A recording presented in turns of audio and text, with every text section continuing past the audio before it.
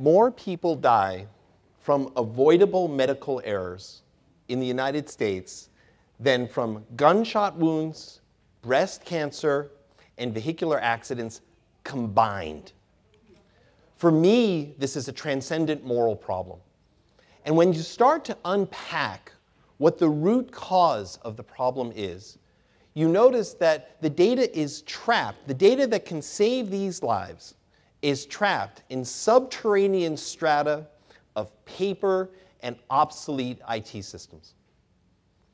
A few years ago, a small team and I started to think about ways to frack that data, to pull it out of the ground and make it useful for clinical care services. Our story today, though, begins in 1853, a long time ago, where the denizens of Erie and Harbor Creek were very angry because the New York State line going through the northwest corner of Pennsylvania was insisting that they change the gauge of their railroad track. They were using 6-foot gauge, and the New York State line wanted them to use 4-foot 6-inch gauge that was being used in the rest of the country. Now, at that time, Erie was the gateway between the East and the West, and that created a lot of jobs. Now, unloading peanuts from one boxcar to another doesn't sound like a great job unless it's your job. And as Upton Sinclair teaches us, it's very difficult to teach someone to not understand something when their job depends upon them understanding it. So the citizens of Erie were ripping up rail lines and burning down bridges, and they had the support, they had the emotional support of their governor, a guy named William Bigler, who said it was the right and the duty of the state to look after the benefits and the welfare of its citizens. This issue ended up on the desk of President Franklin Pierce, brought to him by none other than Jefferson Davis, he who would lead the Confederacy 10 years later, who wanted Pierce to send in the troops to protect the mail. Now, Pierce demurred. He's actually a hero in this story.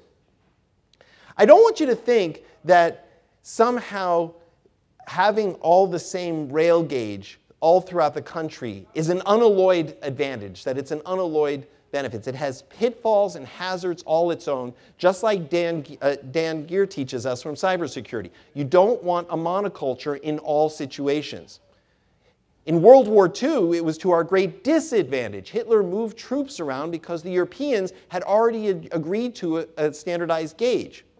But in many cases, and in most cases, to be fair, we as consumers, we benefit from that. For example, the Code of Federal Regulations, the CFR, they describe the rules of what you can put in your gasoline. It's the bane of all business people. But as consumers, we love this, because we go to the gas station and we tank up and we don't know whether the gas is coming from the tar sands of Canada or the desert sands of the Middle East. We just pump it up. Or think about the electricity in your home. Now, if you're environmentally conscious, you might be willing to pay a few extra pennies to get that electricity from a renewable resource. But the juice coming out of the sockets, the juice coming out of the standardized sockets, that's taken care of for you by the power company. So let me put aside questions of transport and energy and change the topic slightly on the issue of standards to something that's a little closer to your wallet and quite literally to your heart and soul. We'll start with money. If you've ever used direct deposit or transferred money from one bank to another, you know that there are standards that enable the financial system to operate. There's SWIFT codes and IBAN numbers, and here in the United States, we use something called the ACH, the Automated Clearinghouse, that reconciles interbank transfers. It's how come when we go overseas, those of us who are privileged to travel and use an ATM, we actually can get money in the local currency. But let me run a different scenario by you. It's a make-believe one. You go to your neighborhood bank. You want to take out 20 bucks. They know you. You know them. You've been doing business with these guys for years. And you pull out your government-issued ID. You've got $20 in your bank account. And the teller looks at you knowingly and says, before I give you the money, can you please tell me, what do you need it for? You'd be outraged, right? You'd think, jeepers, I think it's time to find a new bank. But you're feeling especially tolerant today, and you say, okay, I'm just going to tell you I need to buy some groceries, or I got to pay my rent, or I want to open up a credit card account with the funny guy on the TV. And they say, okay, we're going to send you the money in about 7 to 10 days and for a small transaction fee. Now you're really ready to go find a new bank. But we tolerate this when it comes to our health information. Exactly this. There are hospitals today in the United States that can't transfer medical information from one department to another. Never mind giving it to you. Not going to happen. Now, why is that? Well, the vendors of the software that enable this data interoperability, they have two concerns. And the first one, you've got to be fair, is legit. It's just like what was happening in Erie, Pennsylvania in 1853. They own the railroad. They own the digital railroad. So they don't want to give that up. They don't want to enable somebody to go around them after they spent all that time, energy, and money, and by the way, enjoying the monopoly rents. Why do they need to change? They don't want to change. So I'm not saying it's legit. I'm just saying I'm sympathetic. I understand why they'd be reluctant.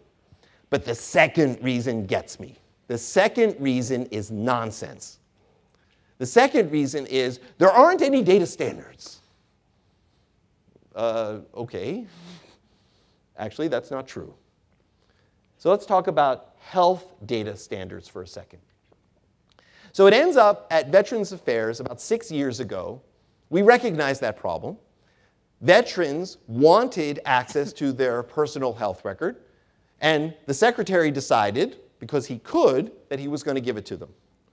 So we said this to our veterans. We said, if you want your health records, we're going to give them to you, no questions asked. Period. End of story. And because you in the industry are saying, well, there aren't any data standards, I'll tell you what, we'll make one. We'll make it super easy. It's very, very simple. And we're going to use this to give the veterans their records. And you can use it too. And oh, by the way, when the industry decides what the gauge should be, what the standard should be, we'll use yours, no problem. So this was the genesis of the Blue Button program. Giving veterans safe, secure, complete, unfettered, and reliable access to their personal health information. It was announced by President Obama in 2010. Since then, millions of people have used this. VA, Medicare beneficiaries, people who get health services from the DoD. That's about 3 million people right there just using Blue Button, and then about that many people in the private sector. So the question is, what did VA know that the people at Harbor Creek did not know? Well, a couple of things. First of all, there's a gigantic difference between things that you can touch and feel, things that you can put in your hand, and things that are data. I'll give you a very good example. At home, I speak English, and my wife, who's from Germany, speaks German. Now, when we first got together, we didn't actually speak each other's language, and we had to learn a few words. And we did that well enough so that we could create the perfect translator. Now, he's in the audience today. His name is Jacob. My point is that we didn't have to have a 3,000-word vocabulary and perfect grammar to be able to communicate with each other. And it was exactly that genesis, it was exactly that idea that brings us to the Blue Button. The mathematical term for this is abstracting the namespace. And if you're interested in learning more, there's a wonderful book by David Weingartner called Too Big to Know, and he describes this in a really elegant and accessible way. I encourage you to read it. So what does that mean with regards to health information? Well, Peter is typically a guy's name. Claudia is typically a woman's name. Penicillin is a medicine, whether you can spell it correctly or not. Silver Spring is a place. Sore throat is an indication. And we could catalog all of this information even though it was unstructured, even though we didn't have semantic interoperability, even though we didn't know what the syntax would be when we finally got the records, the models from outside. But we could build those records and make them interoperable enough. And it was sufficient. And this was how we busted through and fracked the data out of the VA. So you say, well, great, so what do we do now? Isn't paper safer than medical records? And that's a good question, it's true. We've spent now over $20 billion digitizing hospitals. And in most cases, they are much farther along today than they were 8 years ago. But this is not true in the physician's offices. The physician's offices still are largely paper. And I'll tell you what this means. There are people who work in the health services industry that are reaching out to the doctor's offices and asking them to send the paper records to their house. Now, they're not trying to do anything illicit. They're not trying to do anything illegal. They're actually trying to provide superior service to their clients, to their patients, and to their physicians because they're trying to get around the mailroom that introduces a couple of days of delay. Or there are some patients that when they go, preoperative patients, when they go to their doctor's office to pick up their records before their surgery, and they get the wrong one. It wasn't that the nurse wasn't paying attention. It wasn't that the patient wanted somebody else's record. People make mistakes. This happens all the time. So the solution to this is to digitize records with good identity management and make them available to people easily, simply, and reliably. So what would you do if you had your electronic medical record? And how do we speak to the vendors who say, oh, that's too expensive, we can't do that? A friend and mentor of mine, a guy named Roger Baker, used to say, tell me how much it would cost to solve the problem if you actually wanted to solve it. We think that this is inexpensive. There is nothing more important. It could be a matter of life and death to gain access to your health information. You reduce the number of tests. You make sure that the doctor is seeing the right diagnosis for the right patient. You make sure that the pharmacist can see the drug-drug interactions. But there's one more that I want to talk about very briefly. So we're working on a project now which is an open source registry for clinical trials research. This is work that's being supported by the Arnold Foundation, by the Global Alzheimer's Platform, by MedDecision, and by PwC. And when we're done, which will be soon, we'll have a destination. We'll have a place for people to upload their Blue Button records or just come to us for the first time, and we'll serve as a clearinghouse between patients that are looking for medicines that can save their lives and the pharmaceutical companies that manufacture them. Fracking your data from rocks and from blockheads should not be so hard. Where I work, we have an expression which is data to the people. It is more important than you know and easier than you think. Thank you very much.